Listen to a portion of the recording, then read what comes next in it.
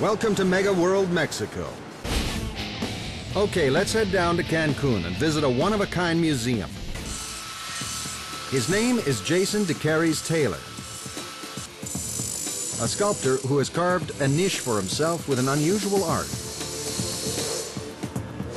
His sculptures don't go in a gallery. They go underwater. Taylor is the creator behind Cancun's unique underwater museum, a collection of one-of-a-kind exhibits with more than 400 sculptures that also act as a coral reef. We're trying to create structures which coral will flourish on, that will aggregate fish, provide a sort of living area for a whole sort of host of marine creatures. Like coral everywhere, Cancun's fragile reefs are threatened by too many tourists. Climate change, even hurricanes.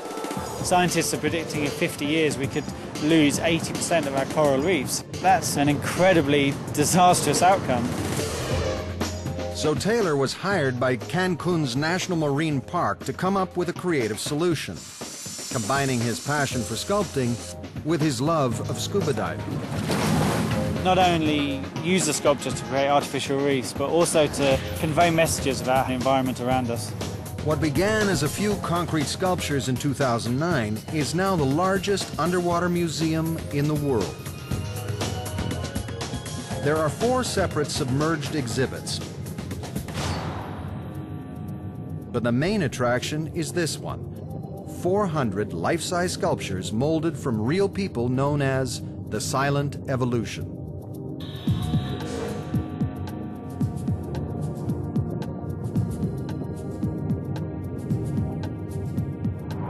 Anchored together on the ocean floor, they're built to survive a Category 4 hurricane. We've built them in a configuration that points into the current. If a big storm comes along, these figures will disperse the power of it. A labor-intensive process. Each sculpture is months in the making. From finding the models for the sculptures, cover them in plaster and alginate, making silicone molds, and then from that silicone mold making a cement piece ultimately.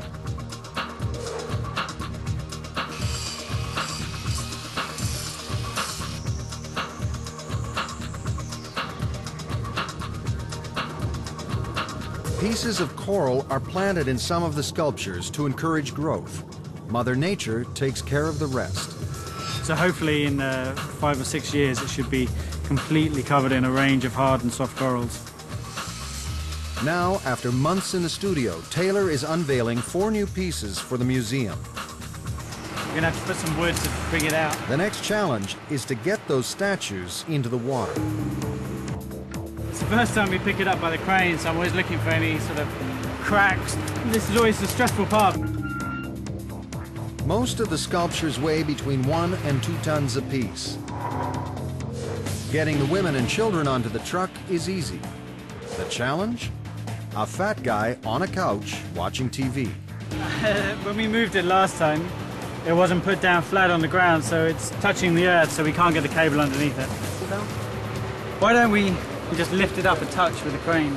But with a little creativity and some elbow grease, the sculptures are loaded and on their way. Then another crane moves the sculptures onto the ship. It all goes according to plan. Then, a potential disaster.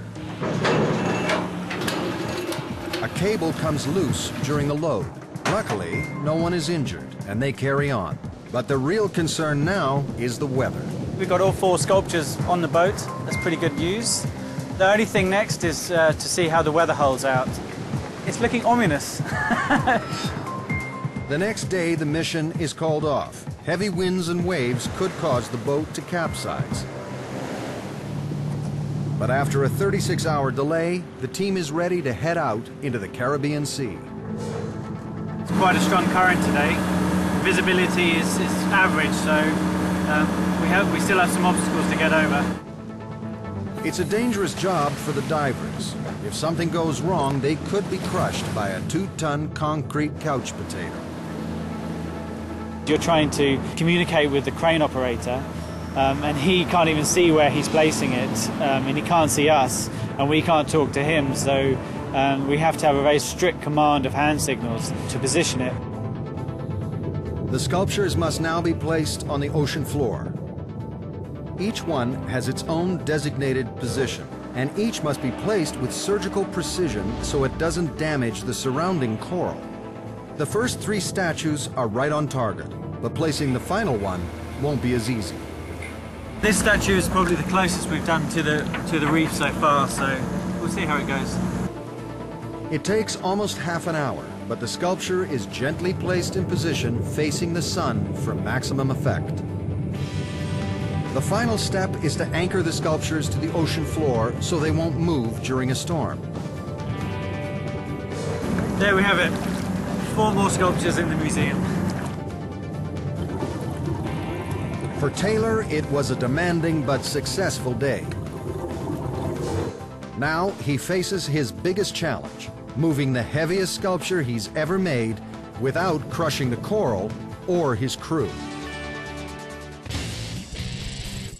Welcome back to Mega World Mexico, and time to check in again with our friends in Cancun as they attempt to add their largest sculpture ever to an underwater museum. We head south to see if Jason and his team have come up with a solution to move a very heavy concrete car.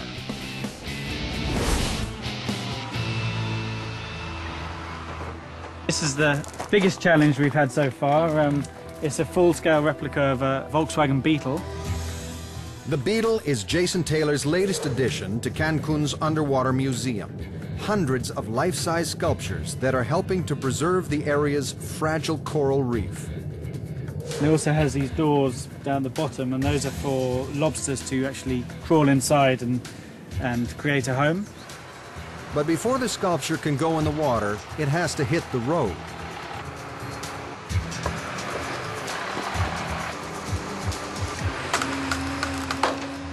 Jason estimates he used about 5 tons of concrete to create the Beetle. But when the crane starts to lift, it appears he's underestimated. The problem is not this crane, it's the boat's crane. It's floating, it rocks. We think it's much more, we think it's 8 tons. So that's going to overload the crane in Cancun, so we're going to have to rethink this one at the moment. This sculpture is now 8 times heavier than a real Beetle. There's no way they're getting that kind of weight on their boat. We're very worried that if we take the Beetle out there, it could sort of make the boat keel over, which is obviously a very bad scenario.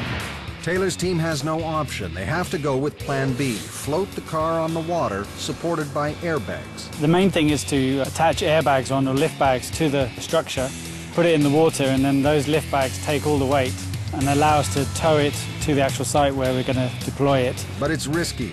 They've never done this before. Getting the air pressure right is crucial. Too much, and the car will bob up and down in the water. Too little, and they'll have a much more serious problem. The worst case scenario is that we haven't put enough on it and it starts to sink. And then if it starts to sink, that could be really bad. So what's the plan with these buoys? Are they going along the top of the spine of the car, or we're going to put them around the sides? No, we're going to put it on the sides. We don't want it to get very deep in the water.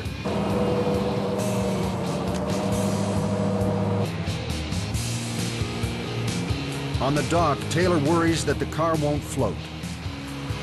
Lower than I wanted. There we go, look, no weight, no weight. That's good, that's good.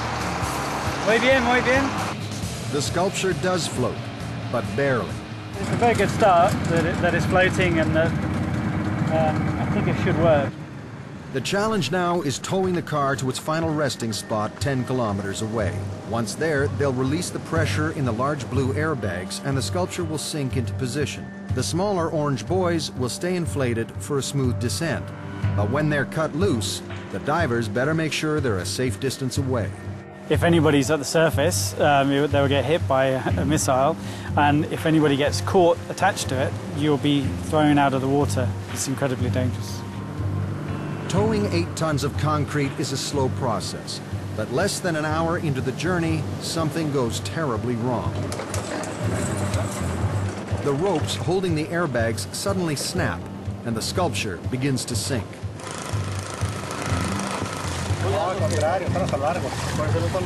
the beetle falls to the bottom of a shipping canal, still 9 kilometers from where it's supposed to be. The next day, divers refloat the sculpture. But once they start towing again, things go from bad to worse. Choppy seas dislodge the airbags and the car goes vertical. They have no choice but to cut it free from the rigging.